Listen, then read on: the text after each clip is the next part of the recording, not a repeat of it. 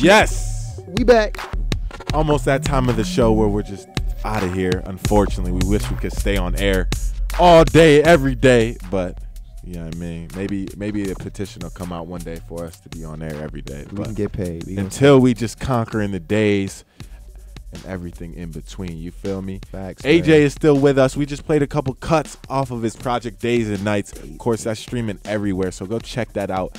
Daze, DAYZE, Nights, KNIGHTS. You know my spelling a little suspect. But just search up AJA-JJAY, and you're going to see that man's album pop up on Apple Music for sure, man. Go check that out. But right now, this is the spot of the show where we spotlight AJ and everything he's got going on. Yes. Of course, that project came out, what, 3 weeks ago? About 3 weeks ago now. And now it's just catching momentum right now. Just making its way. Yeah. Making its way around. The video's going to be on the way, I'm sure, soon. Everything going to be 2 videos are out right now. One for Freedom Papers and one for Cicadas. Okay.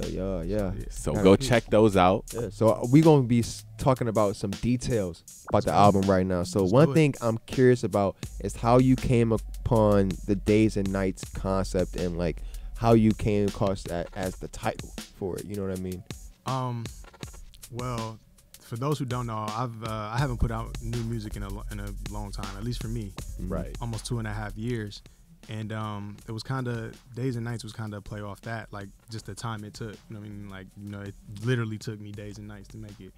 And then as far as the spelling and the play on words, it was more just like, you know, all the concepts that I'm trying to convey, all the feelings I'm trying to convey, it was, you know, the days to me kind of represents like the dreams and the ambitions, you know what I mean, and like all the airy, pleasant stuff, you know what I mean, and then the nights too is like all that gritty, hard work that it takes, and then I spelled it nights too because you know what I mean, it's about staying true through whatever you're going through, you know what I mean, and through that time, like a lot of times through that time period, I was discouraged, you know what I mean, I didn't feel like I was gonna finish it the way I wanted to finish it, I didn't think things were gonna turn out the way they did, but you know, it's about sticking to your code, for real, so. Days and Nights. Coming through and showing your true colors, to say the least. The production is crazy. You know what I mean? You definitely show that balance. I feel like, to me, it's like that balance of, you know what I mean, the light side and the dark side, literally. You know what I mean? I see that throughout the project. There's a strong message to me about that. For sure. And as well as just everything, you got it. As far as Stacy's bumped your music before, but this is my first project digesting your music, and I definitely enjoyed it. You know what I mean? Definitely appreciate you. Definitely would bump the next one. You know what I mean? Thanks. You got me looking to like what's next for AJ. You know what I mean? That's always a good thing. You know what I mean? What is the next move? As you said on your earlier when we played Maintain, same thing. The intro, you were like that was the point of the intro. You know what I mean? So everything about the project seemed very calculated and you know what I mean? You spent time. Put time into it. A lot of people don't do that as much, especially with, you know what I mean, it's easy to just get in the booth and just spit a couple 16s and put it out as a project, you know what I mean? Definitely.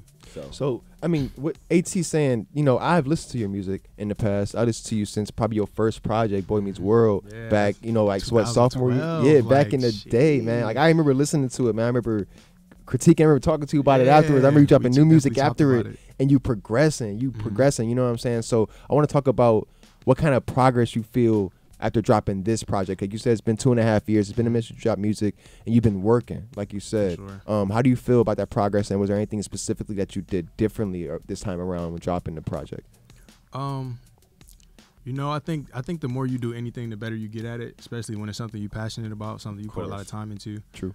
I worked at my craft, bro. Like, you know what I mean? I feel like everything about this project was better than the last one, you know what I mean? As far as the beat selection, the type of songs I picked, even the people I worked with, it was better experiences. I was more comfortable doing what I was doing, you know what I mean? And it's like, just what I learned about myself, you know what I mean? The more understanding of myself and like what I'm capable of doing and the vibes I'm trying to push to people, you know what I mean? It was less about what people outside was doing and trying to keep up with them, and more about me growing internally. That's real. That's a beautiful place to be, man. For sure. That's what it's about. We all try to seek that place, you know what I mean, where external things don't have too much influence on us, you know what I mean? As we say here, distort us in the days, to say the least. We don't ever want to be too distorted, you know what I mean? There's plenty of these distortions out there, especially from external factors. We got to just find everything inside and find it internally, as you just said, man. Now, do you have any specific goals for this project, particularly anything you want to accomplish specifically?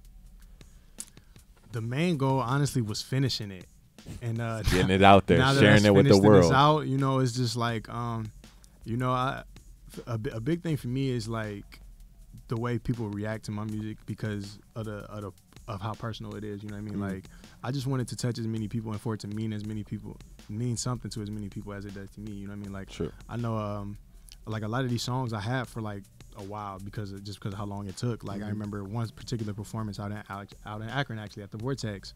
There was a young lady I had performed Users for like the first time.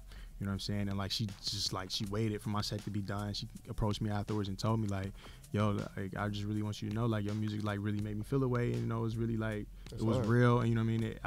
Basically I felt something, you know what I mean. So it's like it's the most rewarding thing, bro, when like people connect to you, and you know what I mean. Like it low-key validates, you know what I mean, like the time you put in. For sure. Yeah, all the grinding. That appreciation, you know what I agree. Powerful things. Powerful, man. Thank you for coming on the show, bro. Oh, you are.